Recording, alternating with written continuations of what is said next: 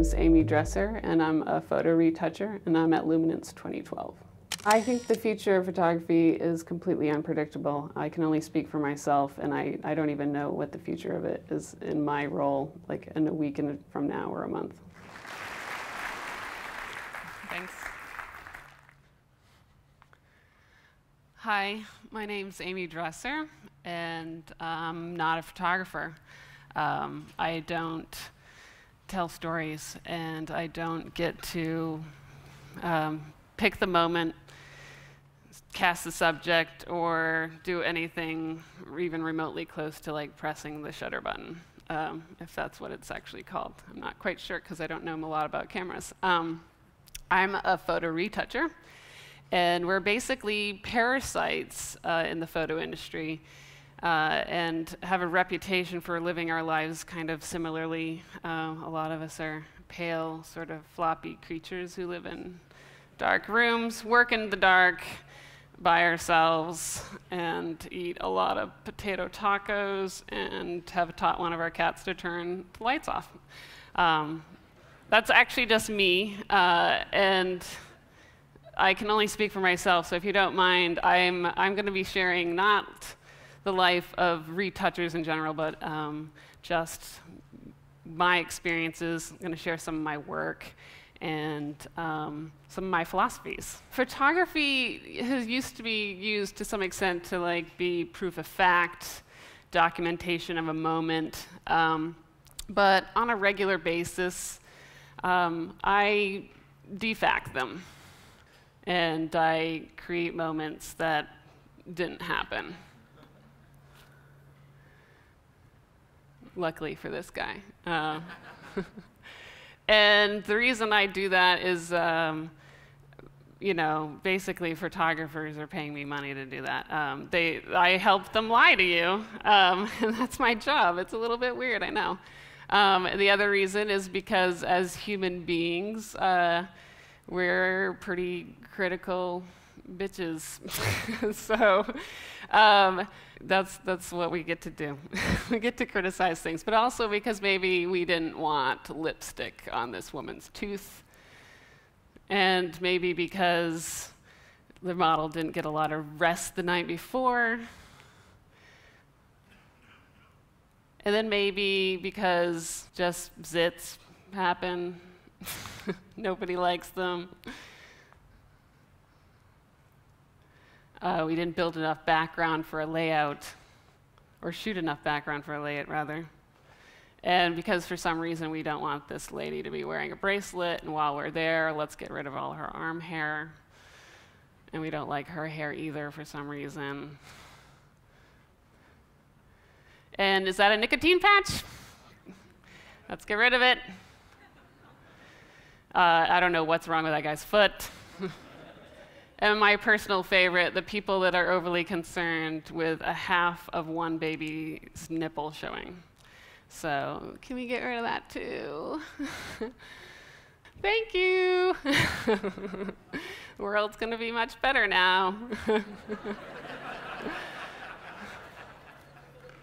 So now photographers, instead of, like, basically retouching was kind of more for like practical little resolutions, but retouching is not a secret anymore. Photoshop's widely known. There's children who are using Photoshop. I don't know if they have legal copies or not, but that's not really my problem.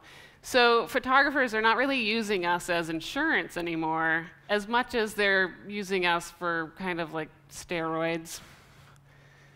And now together, collaborating with photographers and retouchers, we can tell bigger stories. We can enhance photos instead of just fix them.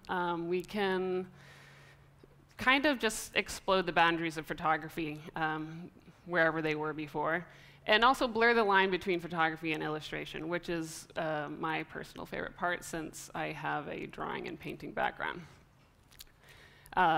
So some are comfortable with us just only having a subtle influence on an image, and some are comfortable with us having a much harder, deeper, crazier influence, God bless them. And then there's a few photographers who still, for some reason, are not comfortable with anyone knowing that they have used a retoucher, and to that I have nothing to say. So I had a client a long time ago tell me to just make it perfect, which I think making it perfect, I don't know, perfect's just a shitty word, shitty concept. It's completely relative. There's no way to like make my perfect and someone else's perfect match up, so why are we even gonna bother?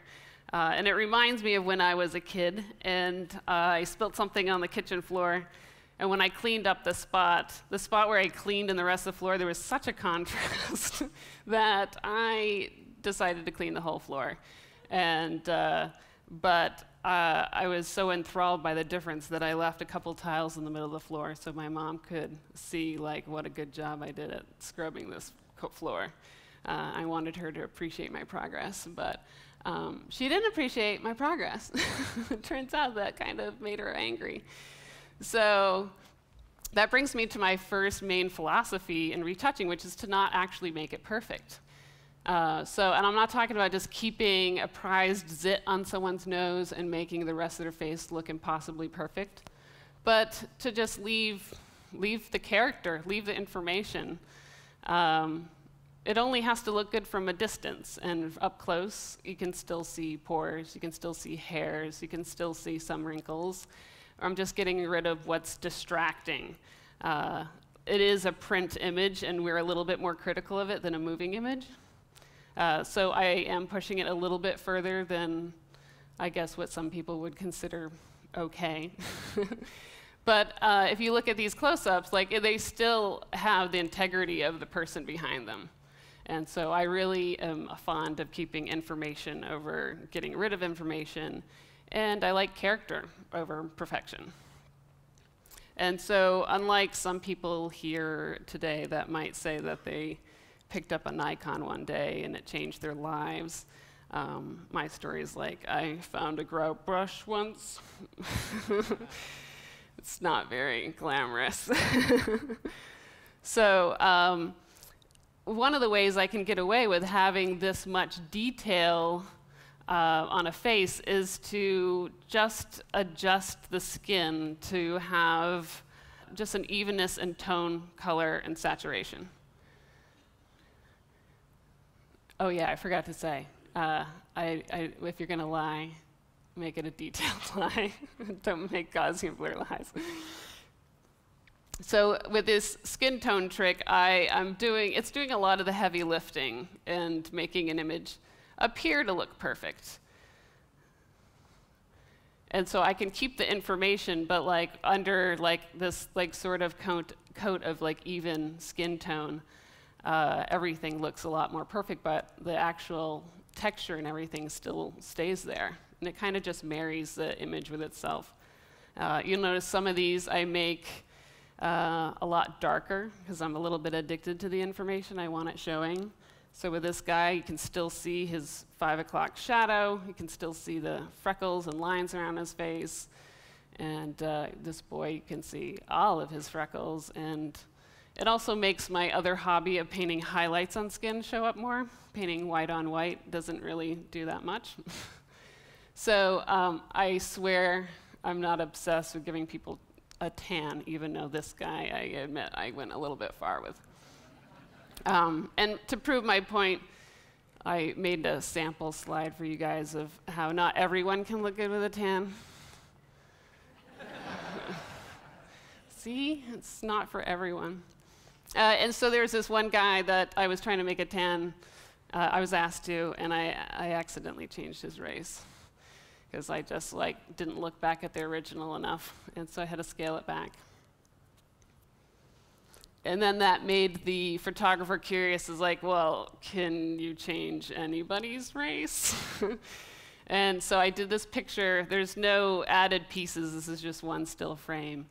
And I try to make her Chinese. So a little bit about my process. My process.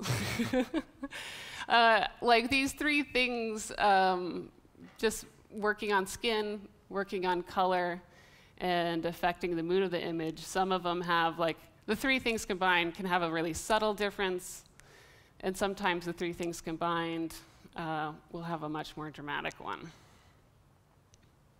And I'm never trying to purposely hijack an image from the photographer's original vision, but I admit that it does happen sometimes. Sometimes they're okay with it, and sometimes they're not. But I'm usually using the source photo as grounds for my inspiration, and I try to just continue where the photographer left off and finish the race for them.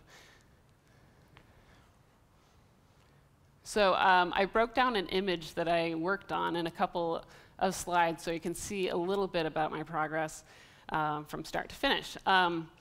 This is a raw image, and this is not that untypical of something I would get. And this is going to be super boring for you, and it's going to be only slightly less boring than if you're actually watching me do this for 2 hours in real life, because everything I do is in such little micro movements that you're probably not even going to see that much of a difference from slide to slide. So the first step I would take would be just doing a global color adjustment, sort of just point me in a direction. And I actually just get at this point by like pulling up a curves layer and just cranking it in a few directions and see if something pretty happens. And then I get rid of the no-brainer stuff, something that nobody's going to have a problem with me getting rid of. And from here until the end of the image retouching process, it's almost just like I look for the most distracting thing and I minimize it, and then the next most distracting thing pops up and I minimize that. And I do that until I essentially run out of time, budget, or get a grip on my OCD. And all the while, I'm adding a little bit of a sheen to the skin. And then at the very end, I might do a push just to get it like a little bit over the edge. And it's very subtle, like little by little. You don't see that much of a difference. But this is the final image. And just to remind you, that was the raw. So I've assembled a handful of slides here to show the range of things you can do with just working on skin and color and mood. And it can, again, be a subtle difference or a dramatic one.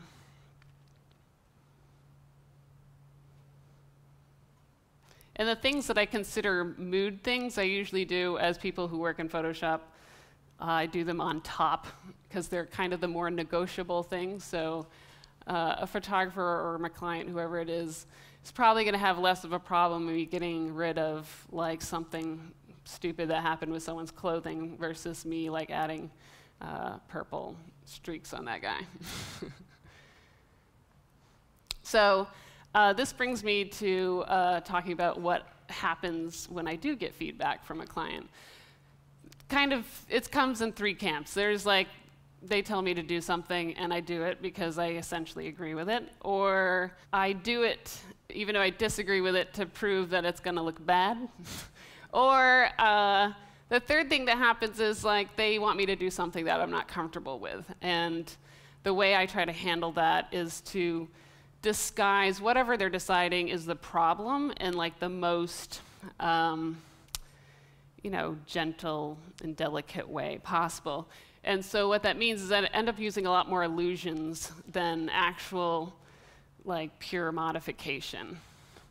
So in the case of this girl, instead of actually trying to make her look thinner, she's actually a plus size model. So like she's supposed to be big. I'm actually just gonna make her skin look better. And it does all that I feel like it needs to have done to it, and shading. And like with this image, I did tuck in her stomach a little bit, but the rest is all shading. And so just with using shadows and highlights, I can carve a lot more dimension in a person, and it just gives the illusion of a little bit, well, it makes it a pretty picture in my opinion. But like I feel like it does make some people look a little bit tighter. And the same thing happens with highlights. Like she's like totally highlighted up. If you have a soft highlight, it kind of represents like a flatter area of skin. You make a really hard highlight like on her hip, and you can give the illusion of a bone being there. You can make people a little bit more muscular. She was pretty muscular to begin with. I was just going a little bit further.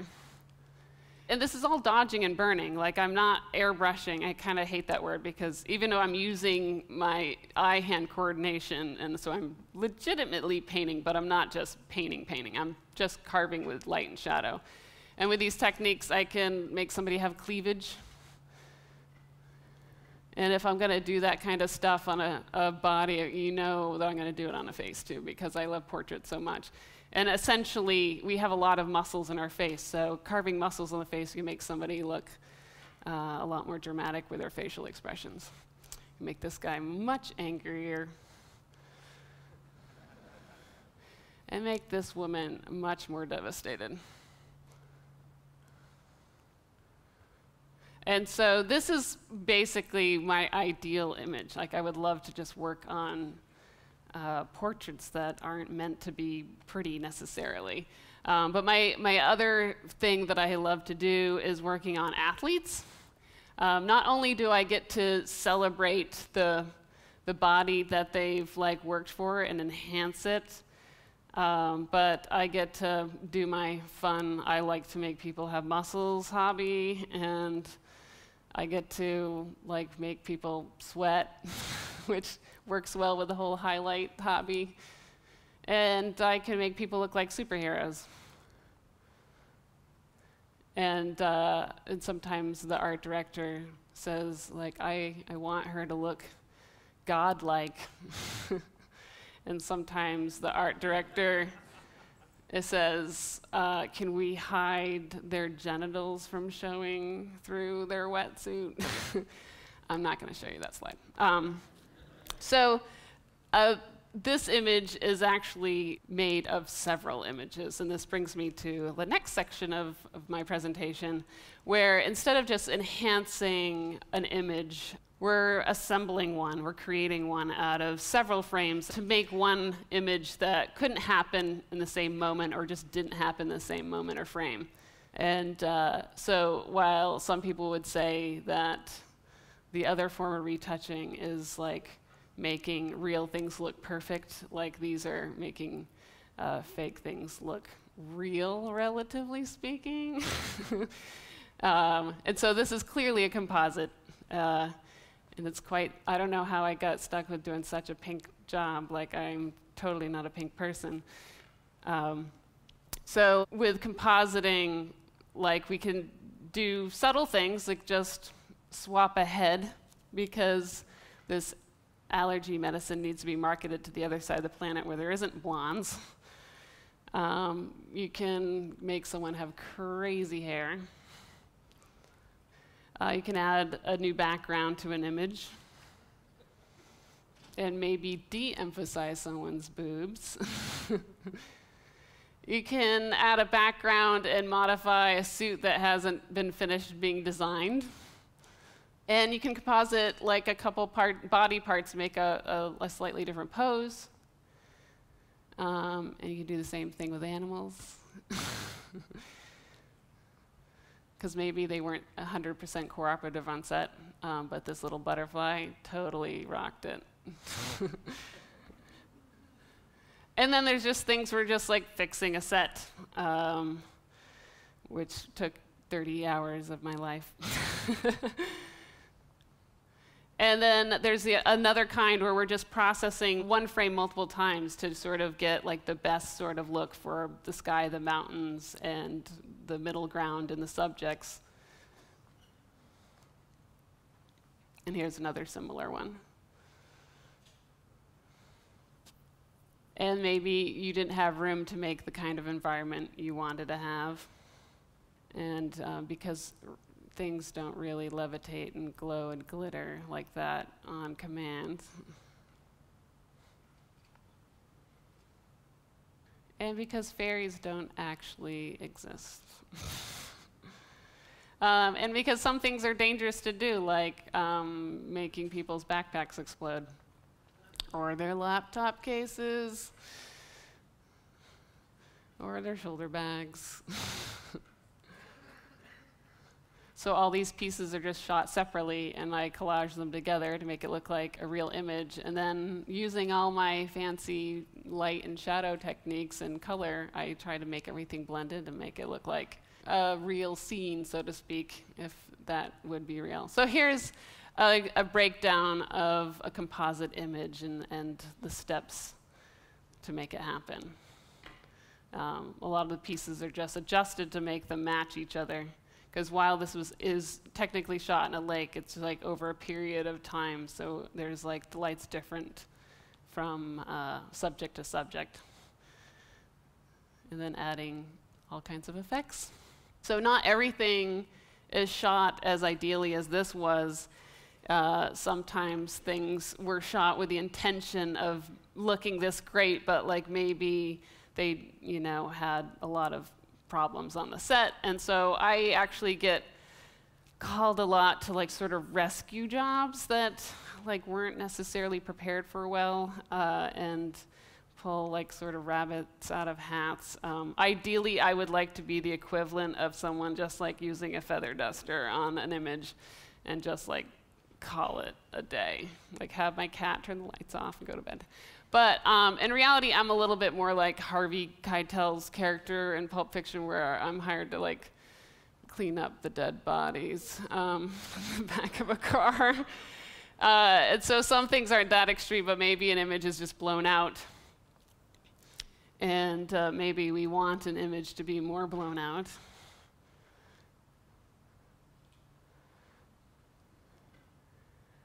And maybe it was the end of the day and the sun went down and it doesn't look like daytime anymore.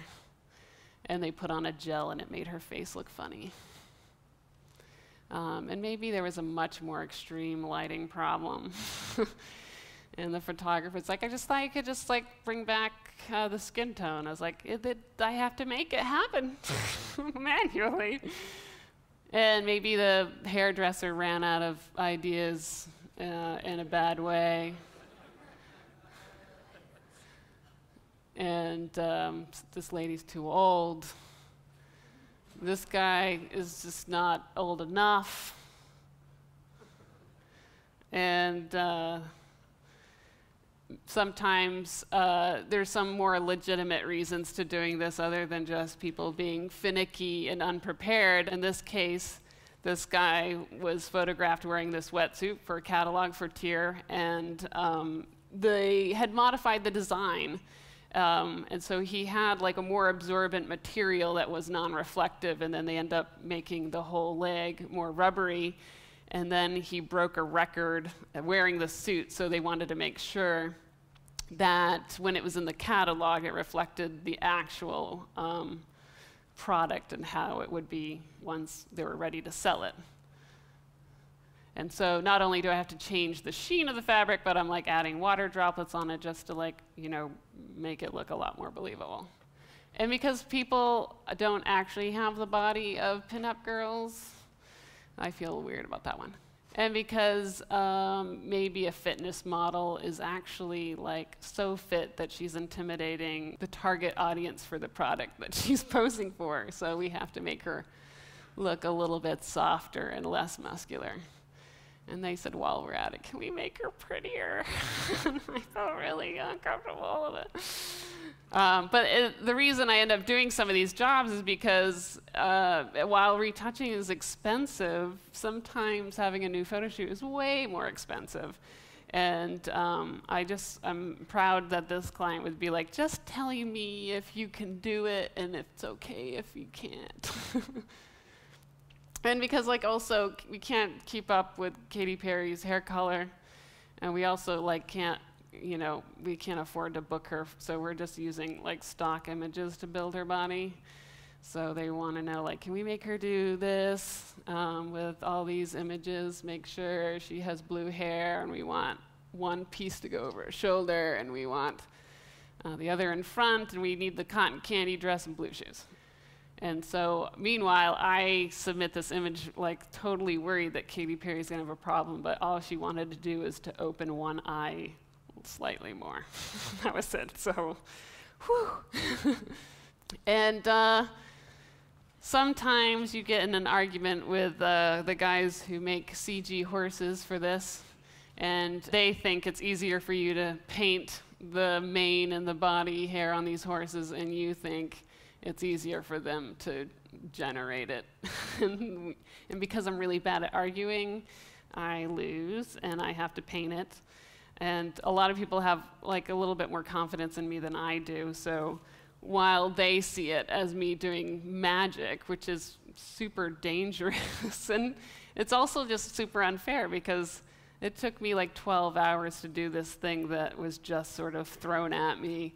And so instead of me just going like, bing, like it's much more like I'm crying in my pajamas at 6 in the morning because I haven't figured out how to do it yet.